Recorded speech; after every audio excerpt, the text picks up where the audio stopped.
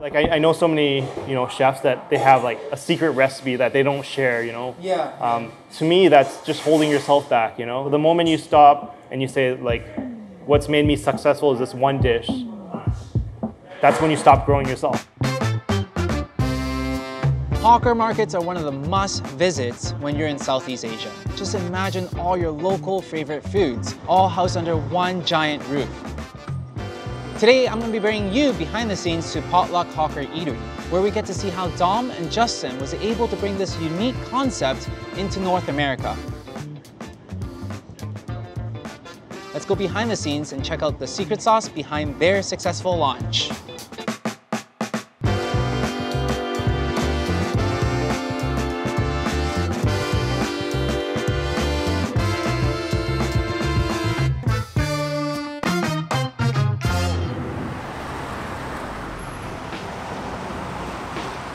Potluck Hawker Eatery is located on Canby Street in Vancouver, an area known for many smaller boutique shops and restaurants lining the busy street. They open Wednesday through Sunday for lunch from 11:30 a.m. to 2:30 p.m. and dinner from 5 p.m. to 8:30 p.m., giving their customers lots of opportunity to grab some delicious Hawker-style eats. Food that's ideal for a quick bite for lunch, ordering for takeout, or sharing amongst family and friends. Hello. Thanks for having me here today. Yeah, thanks, Wilson. Like, I'm really excited to be here because Hawker's Market food is one of my favorites. Can you actually tell us a little bit more about the concept behind a Hawker's Market? Yeah, absolutely. I mean, the whole idea of Hawker's and the idea of Potluck is to bring together all the different Southeast Asian flavors together. Mm-hmm. And that's kind of like what you want to be able to do, because like a Hawker's Market is huge with so many different stalls, and now you're just putting everything under one roof. Essentially, yes. At the same time, we're trying to keep the menu limited and small, so that we can keep rotating and exploring and changing the menu as we go. And something that I really like about your food is that you keep the authentic style and technique of cooking, but then yet you also have this modern twist to it. Like even just looking at your decor and the aesthetics, it's like, wow, this is so fresh. Yeah. It's not like the typical really grungy kind of look. It's like, wow, it's fresh. It looks, which is good too. vibrant. But yeah, we definitely want customers to come in and feel comfortable, and so that way is the best way we can introduce people to our food. Perfect. Actually, speaking of your food, you want to show me? Yeah, absolutely. Cool, yeah, let's go. Now, when it comes to the menu, Justin combines Malaysian, Thai, and Filipino flavors into a symphony of South Asian cuisine, all wrapped up in Hawker Street food-style dishes that really fit the vibrancy of the flavors that they offer. And when it comes to prices, Potluck also offers a ton of value with an average ticket cost of only $15. No wonder this place has exploded onto the scene since its opening in April of 2020. You know, this is like Instagram famous. Like, it's mind-blowing how many times this shows up on my feed. We always knew the egg yolk is very undermined in the local community, right? Because it is common in Asian community, but local people do not really know what this sauce is exactly, right? It's only available in Chinese restaurants, right? So we wanna have that. So that was our start, right? And to balance that, we put in like chili jam to give it a little bit of a spice, and green mango to cut the grease a little bit with the sourness. So do I get to make my own sando? If you want, I got two ready. You can make one. Yes, and I can make one. Beautiful. And you can follow me. Beautiful. Let's do that. So we got one brush. We call it like the Picasso brush. Picasso brush. Yeah, it's a brush. We just coat it generously on the bread so that it kind of like evenly toasted around. So I just kind of like rub it around so that it's evenly coated. Yeah. Right? Yeah. Rub it around. Exactly. So this is your famous egg yolk sauce. Yeah, with the butter and the egg yolk sauce. Yeah. The saltiness, buttery, creamy flavor comes from the egg yolk sauce, right?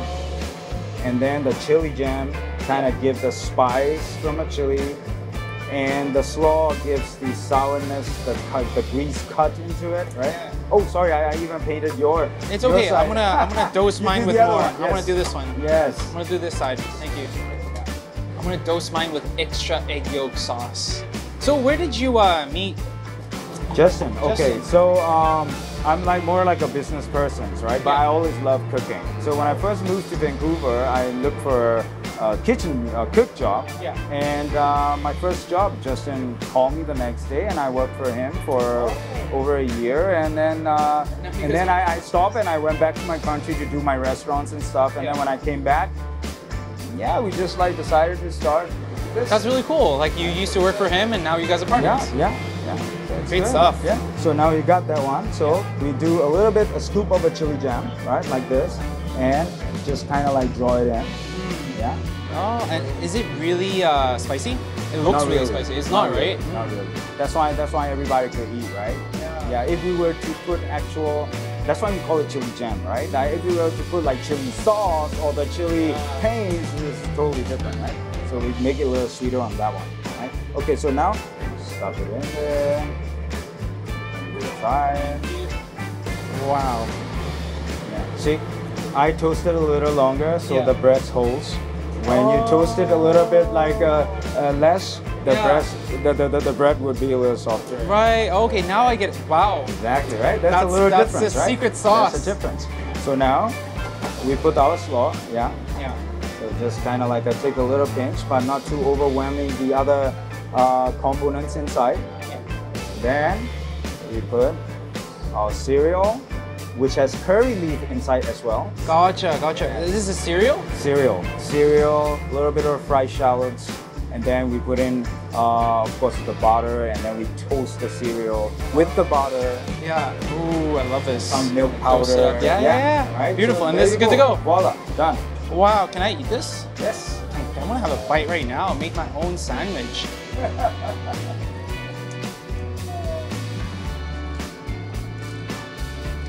So good. Thank you.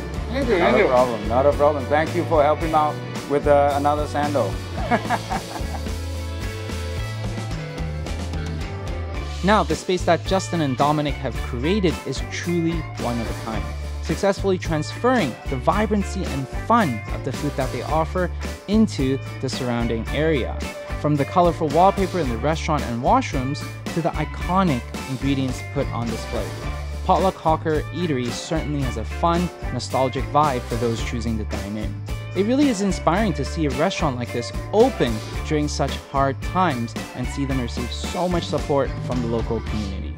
Tell me more about Potluck Hawkers. I think when you guys first started, actually you just opened during COVID. Yes, yeah. So I did the typical training, the classics training. I worked in a lot of bistros and Italian food, and at one point in my life, I kind of got burnt out of that, and I kind of thought about what kind of made me happy and what kind of food made me happy, and that's when I wanted to discover a little bit more about my roots, Malaysia and Singapore and stuff like that. Has opening a restaurant been one of your dreams, or you just kind of enjoy it and everything kind of just? Yeah, to be honest, I think a lot of chefs, their dream is always to open their own restaurant, and for me, I can't say I've ever had that dream, and I've cooked for a long time and explored a lot of different types of cuisine and kept learning as much as I could.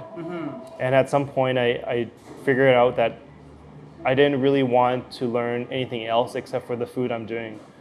So that's when I thought it would be a good idea to explore a little bit more about Malaysia and give something back to the community. And I think with my experience of opening Longtail and other restaurants, I kind of had that in the back of my brain. So it kind of came together. Yeah, exactly. And I started to get more excited about it. But definitely it wasn't something that, since I was a kid or since I started cooking, I was like, oh, I want to have my own place or whatever. Right. So that passion just kind of grew on you. You're like, wow, absolutely. and then now you just want to have your own creative outlet to actually bring that cuisine. Yeah, and I thought it would just, it's not, I think at this point of my life, it's not even all about the cooking. Of course, it's great to showcase something creative and your own story and stuff like that. But it really is about giving back to the industry as well. And when we hire cooks and sous chefs and stuff like that, to give them an opportunity to grow and learn something different. And I hope as well that they'll be just as successful. Right.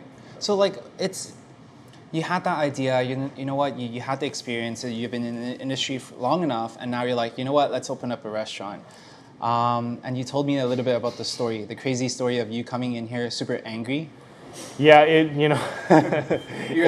I was like, yo, Justin, tell me the story when you're about to cry. And you're like, yes, when I first walked into this place, I'm about to cry. I was so excited. I think it's just an emotional roller coaster, right? And this is, of course, before COVID even dropped on us. And, we just put a lot of money into this place, and we didn't really know what we were getting into.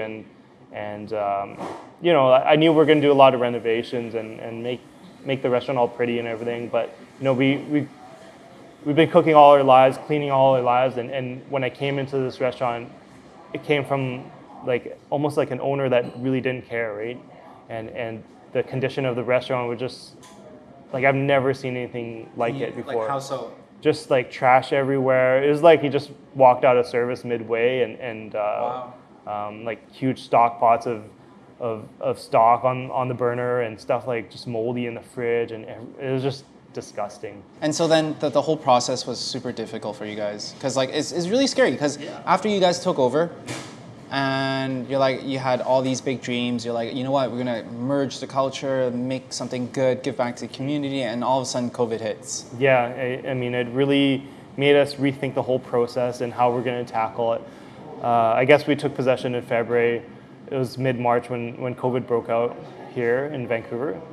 And when that hit, we were probably about 65% complete, right? So it's not like we could take anything back and let's not do the floors, and let's not paint this or whatever. We were already more than halfway through it. So there was really no option but to complete it, right? That's crazy. So after you guys, you know what, let's open the doors, let's hope for the best. Let's hope someone comes. And then you open the doors and it's line up out the doors every single day. Yeah. What was that secret sauce? What was the thing that made it work for you guys? I think our timing, like I said, during COVID, it just seemed like a really bad time. But I think we're blessed when the time we were actually ready to open was when people were ready to dine in and people were looking for something fresh and exciting. So it was well received, and even leading up to it, we're still, finishing little details a couple weeks before, but we had so many people come in and say they're in the neighborhood and they're so excited to come here, right? So we just try to be ourselves, and that's what it is. We try to keep a small menu. I know some people expect something larger, and some people might compare us to other Malaysian restaurants like Banana Leaf and so forth that have an extensive menu. But what we try to do is the same idea of the name Potluck. It's really a coming together of different Southeast Asian cuisines. And it's not just focused on Malaysian. It's inspired by my mom's cooking. But I have cooks from the Philippines, from Burma, and Vietnam, and all sorts of places. So it's really bringing all those flavors together. And keeping everything fresh. We keep a short menu, we change it frequently. We're not afraid to take something that's popular off the menu so we can put something else on, right? And there's always going to be demand for certain items to stay. But we keep continually trying to push ourselves. Currently we have a different menu from lunch and dinner, and we hope to as well have a brunch menu on the weekends. So we don't want to be like a typical restaurant. We want to push ourselves to be the best restaurants in the city. Right, just be innovative, combine everything together, bring the best from all these different cultures and bring it back here. How does that creative process come about? Chasing fads are difficult. Yeah. I just get inspired by them. I see what everyone else is doing, and I was like, we can make something with our own style and with a Malaysian twist or whatever, right? Yeah, that's part of what we really enjoy, and that's why I try to teach all the cooks as well to also have input on the menu as well, because that's how we all grow together, right? I know so many chefs that they have a secret recipe that they don't share. To me, that's just holding yourself back. The moment you stop and you say what's made me successful is this one dish, that's when you stop growing yourself. So always innovating. You know what? Not a lot of people can actually keep innovating. It's tiring. It's a lot of work. It's a lot of R&D, and it's a lot of money spent and time spent on it. And you're already cooking every single day with your dish, and you're still innovating. So definitely shines through your food. And thank you so much for sharing that secret with us. Yeah, if anything, sometimes you know, the challenge is actually holding back because, Really? you know, as you can see, like, you know, we have a small kitchen, Yes. small restaurant, very little fridge space, very little freezer space. So in some ways that's to our advantage because we got to keep things fresh. We got to prep day by day, and whatever we use, we sell out, right? So something that I really appreciate about you guys is your aesthetics, your design, and it's just the whole flow. Like I just saw Dom. He came out and he was grabbing like noodles. Like, is this part of the concept or is this your smart way of? Yeah, I mean, part of the vibrancy of our style of food is really the branding and you know, all these little bottles and they're so colorful and they're naturally part of the design, right? Yeah. But naturally, they're part of what we use day in, day out, right? Yeah. So for people to see that, and a lot of it could be nostalgic moments for people, you know. They're like, oh, like I used to use this at home and stuff like that. That's exactly what we were talking about too. Yeah, We're but like, you can oh, never we have a that. shortage of storage space, right? Yes, yes. So for us to be able to utilize the wall and the pony wall and stuff like that, and still showcase it to customers is great. And I think at some point, you know, we can, you know, have some products for sale as well, so that people can try to make the food at home themselves, and maybe even our own chili oil and sambal and stuff like that as well. It's so crazy how not only are you so focused on your food, but also the aesthetics, the design, and actually understanding the whole concept and tying everything together. For sure, it's definitely like all these years of working in the industry definitely paid off for you, and amazing job. So tell me more about your plans for Potluck. Yeah, I mean, we'll kind of just ride it out and see where it goes. It's an interesting time. You know, I've had people ask me, you know, is it a good time to open a restaurant? Is there a market for that? And I think, you know, with our concept being casual and affordable and fresh, definitely I think there's, you know, there's a market for that for sure. So we'll see where it goes. You know, definitely I have a lot of different ideas, you know, for the future and maybe even smaller concepts. And, Yes. But it's got to work with the market. It's got to work with, you know, what's going on today. So thank you so much for this. Thank you for really having appreciate me. this. Yeah. Take care. You too. So there you go, friends. The secret sauce behind Potluck's successful launch. Justin's philosophy is simple. Take the leap and chase your dreams, and always innovate to come up with fresh, new ideas. Thank you so much for watching this episode of The Secret Sauce. I'll see you guys in the next episode.